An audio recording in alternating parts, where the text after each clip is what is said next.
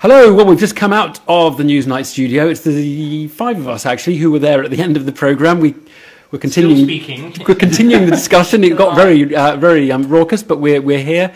Got some of your questions, and we're going to put them to David Starkey, Tim Montgomerie, Kate Williams, and Paris Lees. Just not everybody has to answer every question. Keep the questions coming in. Bryn Swatek says, why does a significant and potentially irreversible decision like this not require a two-thirds majority to pass? Do you think that would be a good idea, Kate, a sort of two-thirds majority for a thing like that? Well, it was very close. I mean, Nigel Farage said if it's 52-48, that's unfinished business on his side, and that's pretty much what we've got, 51.9. So it's very, very close. And essentially, and there's a lot of people didn't turn out, so you can't say that Britain has voted overwhelmingly to leave. But would you support actually just saying, look, it takes 65% to make a move like this? I think. Actually, I would. And I think also what we have to support is to do something as important as this. We need complete honesty and clarity in the campaigns beforehand, because that is one of the problems why I've seen so much voter remorse today. People saying, but I thought we're going to get this for the NHS, I thought it was going to change immigration, I didn't realise the pound was going to plunge. I don't think people really... A lot of people, what they're saying is they didn't understand what's going to happen. I'm willing to bet that our Remain friends will believe that there should have been a two-thirds majority requirement, and our Leave friends will say that would be anti-democratic. Tim, would that be? And I think you would be correct in that prediction. David, no, I wouldn't. Providing the rules are clear beforehand.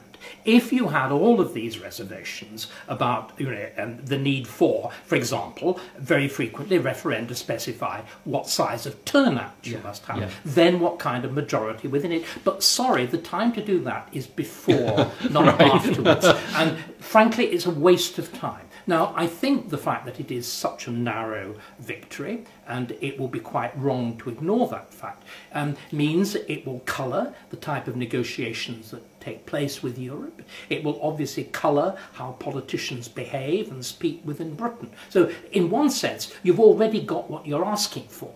All of these points about the young having voted differently, about Scotland, about Manchester, except I don't think Manchester's like London at all. Manchester is simply a Potemkin village. Try not to insult everybody. I'm from Oldham and Rochdale. It's a Potemkin village. It is subsidy junkie. Yes. Well, look, let's take some other. We've got some comments coming in. I'm in shock, says Lima Ahmad. I don't know how that's going to happen in a country like this. Leaving the EU's like jumping off a lifeboat, says Vivian Stiles, and then trying to get back on under better conditions. But people are beginning to catch on. This is quite interesting to this phrase, Article 50, which I don't think anybody had heard out in the real world until this referendum thing. But someone asks, the longer it goes, Steve Greenhalgh, the longer it goes without Article 50 being invoked, does that hint this was just a way of Boris getting the keys to number 10?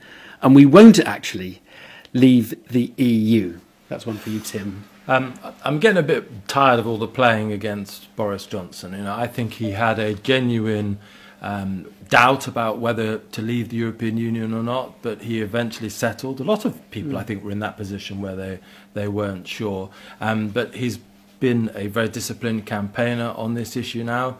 But there is a real issue, and we've got Matthew Paris writing about this in the Times on Saturday. Three-quarters of the House of Commons does not support leave. And so you have a verdict now of the people that is presented to Parliament. And what does Parliament do? Does it completely obey the instructions of the British people, or does it or do MPs exercise their own judgment? And are the instructions of the British people particularly clear? as parliamentary sovereignty was such a big part of the issue for many people. Also the House of Lords as well. I mean, legally, it's not binding. I mean, no government would ignore it. But we were having a very interesting interview with Jonathan Powell earlier, everyone, when he was saying, oh well, people say that what Boris was thinking was he just wanted to do this as a way of negotiating and having a second referendum. I mean, you never know. But certainly he made it pretty clear that was not what he wanted. What we can say about Boris is that he's a man made by referenda, including the mayoral referenda that created that mayoral referendum, and this one. Can I ask you, Tim? Here's a question. We know that Boris had written two versions of his Telegraph article, ready to pull the trigger on when he decided. One was for in, one was for out. Should he publish the one that was... should he tell us what he had written? I would really, really like to see that article. But I think it was it's been misrepresented, that exercise. This was for him a way of, let's see, I can make the best case for Remain, the best case for Leave. And his explanation for that is when he saw both of the arguments next to each other, he thought the argument for Leave was much superior. Why are we focusing on poor Boris? Because after all, because David Cameron is in exactly the same position. David Cameron comes from the Eurosceptic wing of the Tory party. David Cameron has been speaking again, in favour of limiting immigration. In other words, he has done a reverse ferret in the course of all of this, in a way every bit as blatant as we're now suggesting Boris might. And finally, there is no, just one second, there is no way in which this verdict can be ignored by Parliament. We've moved beyond Burke. What Matthew Parris is probably going to invoke is Burke's famous letter to the electors of Bristol saying, I am not your mere delegate, I am a representative. I am there to exercise my brains. I'm afraid the internet, the mass electorate, have fundamentally changed that relationship. It would be political suicide for any politician to take that. I agree. Yeah. We've got one here. I'm going to put this one to you, Paris. Have we been misled? Now, I think you said we have been misled, and I'd like to hear you expand. Have we been misled? I don't think that we're just leaving the EU. I think we're taking leave of our senses. What are the lies you think? What is it that you think the Leave campaign did that was actually? I mean, we know the £350 million, but that wasn't the thing that really clinched it, probably. Okay, so I was back in Nottingham earlier this week, and I spoke to a close friend who told me, I voted by postal vote for Leave because I think countries should be able to run themselves. But they couldn't give me any example of how Europe had stopped Britain from being able to run itself. And I just think the level of debate, public political debate that we've descended to in this country it actually terrifies me, where people are saying, what do experts know? I mean, with all due respect, I don't even know why you guys have been invited here tonight, because we seem to have done away with experts in this country. And yet at the same time said, we don't like experts, but yet David Beckham knows nothing. So it's crazy. But we've actually got some really big issues to tackle, like climate change, that there is a scientific consensus on is a really urgent issue, and we're saying, we just don't believe in experts anymore because that doesn't. You can understand why, though, because you have, it was the Queen's question to the Economist. Remember, she said, "None of you predicted the crash." But Tim, I'm going to argue that often get things wrong doesn't mean that they have a better batting ram. You realise that these experts have to live in this country too, and their children do. Give the best advice that we all have to live in this country. Unless experts can communicate with people in language that they understand and which they care about, they will be disregarded, and they will be correctly disregarded. The trouble is that we have had, and I'm afraid the result exposes this with shattering clarity, we've had a conspiracy of elites. This is a reaction against elites. We've had a conspiracy of elites that have really run politics. The most revealing remark in the last 24 hours has come from Brussels, which is one absolutely affronted diplomat, which said, this was far too important a question to let the people decide. And unfortunately... Alistair Campbell said that with me on BBC News. A lot of people have said that. Alistair Campbell, of course, practiced that. Okay. And so you were talking about deceit. Well, perhaps you would tell me when we have had an honest political campaign. No. Okay, enough. Your question has been put. Kate. But earlier, Evan, you were talking to Daniel Hannan, and you said, what about this immigration promise? And I think a huge amount of people vote, and with the West Midlands where I'm from, immigration was a key question. They believed it was going to be limited, and as you were discussing, that's simply not the case. So to me, that seems like a blatant lie. He said clearly that it would be limited. He said that the rules would change. He said that they will be enforced differently, and that leaving the EU will enable one to do precisely that. I mean, again, the question of immigration, there is that famous leak about the Blair government, that people's noses were going to be rubbed in cultural diversity by deliberately increasing immigration. And so that seems to be true. And if you're to understand the degrees of resentment, the degrees of contempt, and again, it's sort of part of a very long story. This goes back to, clearly, the expenses scandal. Indeed, in the financial But crisis. what I don't But understand David, you're as part a of a long historian, answer. I don't understand why you're not drawing parallels between other times where society has been split. We've got an ever-widening gap between the rich and the poor. That's And right. when that happens, extremism takes... What, No, just David, citing- let it's Paris true, make a point, and then- extremism flourishes when society is unequal. What is this if not extremism? This is a completely radical act to leave the European... No one's ever done this before. Okay, I'm going to break in because I want us to have a slightly quick fire round here, okay? Just because I want to get through more questions. Right, no.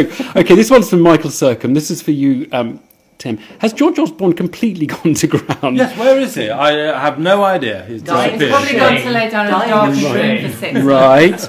Right. Will Ashfield says, I think this is aimed at you two. Why can't people, and he shouts it in capitals, why can't people just accept the result of the vote? Because Farage said that he wouldn't accept it if the results had been the same, do but the other way everything that Mr. around. Farage And also, I think we have. I mean, there are many elections I've been very unhappy about, but this one, you see so many people saying, "But I didn't vote for this. This is what I expected, and I expected they believed." They And were we giving don't the get to impression change of it in something 4 completely years' different. time. Someone, Opal Donna says we need a new referendum. That, I suppose, is why can't we just accept the result of the No, vote? let's Someone have else another Is that a referendum. new commission? They generally like us to vote again if we get I'll the get wrong out on the results, streets and canvass Okay, look, myself. here's an interesting, a slightly specific one. I'm going to give it to you, David, but I want this is quick fire, so nice and short. Tony Baker says, can the EU force us to leave earlier than we want? So basically, we're obviously stringing it out a bit. Can they force us to leave? My understanding is not. In other words, Article 50, I read it this morning, it is clear it is invoked by the leaving party. And I think any attempt, as it were, twisting that, we could go, if we wanted to, we could go directly to the European Court, and it would, I think, be bound to rule in our favour, legally. But I think if we want a good relationship with Europe, we need to try and work with them as to the timing. So the fact that they're saying, we want you to do it now, means we've got to listen to them, because if we want some kind of negotiation at the table, we have to pay attention to what they're asking for. Let me just ask one here. This is, and I'd be interested in your comments on this. It's one referring to how the EU will treat UK nationals on the continent, and I would just add how we treat EU nationals here, as I'm married to one. That matters quite a bit. But what is going to happen? I mean, do we think that there is any chance at all that people who are already resident in one EU country will be? Well, it'd serve us right, wouldn't it, if they did get rid of us? My granddad lives in Spain, so God knows what's going to happen to him. Yes, I was just in Spain the other week and talking to so many people there, and they're terrified about their pensions plunging, about their house prices plunging. They were absolutely keen Remainers, but obviously not very many of them. They were interviewing some of them on the news last night. But you're absolutely right. They are in more uncertainty than we are. Look at what we've got. We've got doubt, uncertainty, fear, paranoia, confusion. It's just a complete mess. Tim, what do you think should happen to the many Poles, the many French, German, Spanish, Portuguese, everybody? What do you think should happen to the ones here? I think we should accept that people who are already here, and they're welcome, they're making a contribution, I think, and What have about the reciprocal ones? rights. What about the ones who arrive in the next 2 months? Well, I don't know how many people will Well, it could be arrive. quite a lot if we hear what there you're... may be large numbers, but I think you have to accept that people who've come under an existing jurisdiction, their rights and privileges need to be respected. I think the difficult area is the one you absolutely spotlight. What happens now between the vote and the leaving? Yeah. David, go on, you've got an answer to that? Except presumably, because we've heard that this country is going to down the tubes, all young people will be terrified. Instantly, immigration to Britain will stop. You can just imagine it, can't you? Nobody will ever want to come here again. We'll have no need for a border force because Well, I don't. You should know this. People weren't always so keen to be here. Surely you must remember the 70s when it was horrible. Try and cope with a joke and try and answer. Let's go to Sorry, another I one. just thought you were being supercilious. It is hard to tell I sometimes, think you David. two should have a Let- show. let- That sounded like a joke. let me ask another one, because this is an interesting one. This is Tony Trent expresses this fear. His fear is the rise of the far right. Once people realise that leaving the EU wasn't the magic bullet, and that, in fact, it might even make things worse. I wonder whether this is, if you like, something that would lead to people saying we've been taken by right-wingers off the wrong path if they find they regret, have voter remorse, or would they say we need to go one other step to the right to get, satisfaction and better action against immigrants or whatever? The fact is, we've got two types of politicians, ones that bring people together like Joe Cox and ones that push people apart. And what you've got with Trump and what you've got with Farage and his friends, they're dividing people. We're not closer as a people. There is not more love in the world now. There is more discord and people turning against each other, and it's genuinely scary. And we do have to guard against this. You should know this better than anybody, that when people start to turn against each other, it can escalate and become very ugly very quickly. And we should always be looking for ways to come together, to be more unified, and to not take the peace that we fought so hard for to be taken for granted. So that was why you were denouncing the elderly, was it? In such very intemperate terms. To bring people... Yes, you were. You were describing them as being selfish. David, David, I think you're the making generation above my parents' generation have been incredibly selfish and voted against the interests of the young. And my friend's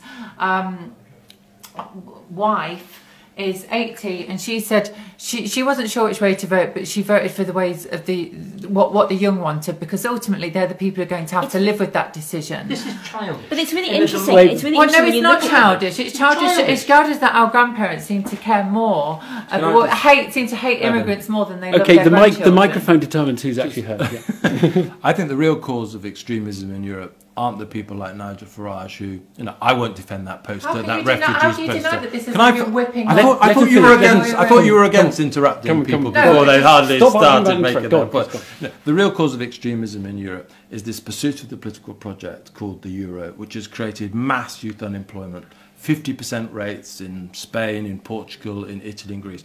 Austerity way beyond that's necessary. A European central bank that obsesses over inflation rather than unemployment. It's these institutional mechanisms of this institution that you love, what it has done for young people across the continent. That's why a lot of us, look, I respect the moral power that you have in wanting to stay, but there's a moral power that a lot of us feel, and a lot of moral anger at what the EU has created as well. Can I ask you that? Do you honestly, in all faith, do you honestly believe that the Leave campaign hasn't whipped up paranoia, fear, hatred against foreigners? Good question. Look, Tim. I don't think the Leave campaign has been edifying in every sense. I think there's a distinction, of course, between the one led by Boris and the one led by Farage. But look at the other side of the campaign as well. When did you hear a positive case for the EU made by the Remain campaign? It was all about bombs under the economy. It was about World War III. We're talking about the Leave campaign. We're talking about negative. Okay, I'm talking about that poster that Farage was in front of, which wouldn't be so bad if he wasn't there triumphant. Which I will not defend. Today, smiling and laughing. It's okay now. Okay, I'm going to interrupt because it's actually getting up to midnight, and I want to draw this to a close and go home. We have to leave. However, I wanted to give the last word to David Starkey. I'd never thought I would say that, but I want to give the last word to David because David, Paris said something very interesting. It was a sort of appeal to the spirit of peace and reconciliation and spreading love and friendship. And I mean, I can see you scoffing already, but there is something in that. There are people who are very good at that, and there are people who do basically spread fear. Do you recognise that? Do you agree with Paris that our politics would be better with a little more love and a little less hate? Yes, but then of course the love has got to come in both directions, because precisely what has happened is that the kind of politics that she espouses has produced hatred and division. No, it hasn't. Of course it has. She hasn't any hatred. David, good on you, but you can't win in an argument against the young in the long term, is all I can say. Look, I think this has been a very spirited and entertaining discussion. Our editor Ian Katz is actually sitting. He was going to join in this, but he came in late, and I didn't think he was going to get a word in edgeways. We had a cast of too many gobby people already. So anyway, look, have a very good night. Have a very good night, and thank you all for watching and for your questions. And I'm sorry we didn't get through more. Thanks.